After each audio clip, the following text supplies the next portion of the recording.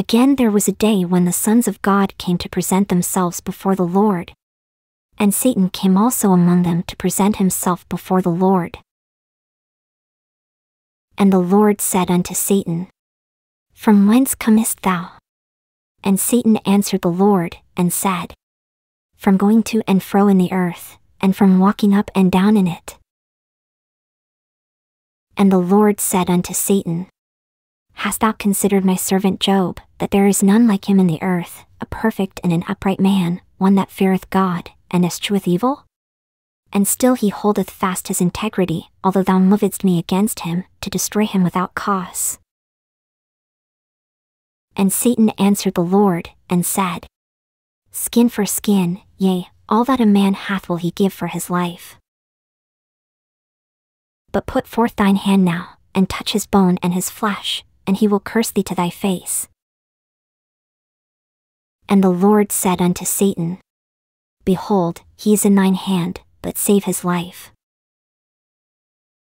So went Satan forth from the presence of the Lord, and smote Job with sore boils from the sole of his foot unto his crown.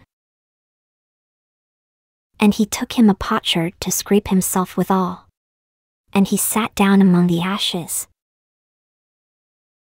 Then said his wife unto him, Dost thou still retain thine integrity? Curse God, and die.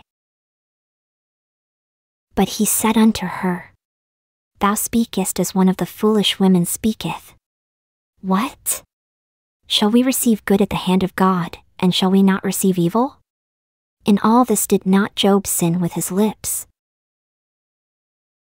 Now when Job's 3 friends heard of all this evil that was come upon him, they came every one from his own place, Eliphaz the Temanite, and Bildad the Shuhite, and Zophar the Naamathite, for they had made an appointment together to come to mourn with him and to comfort him.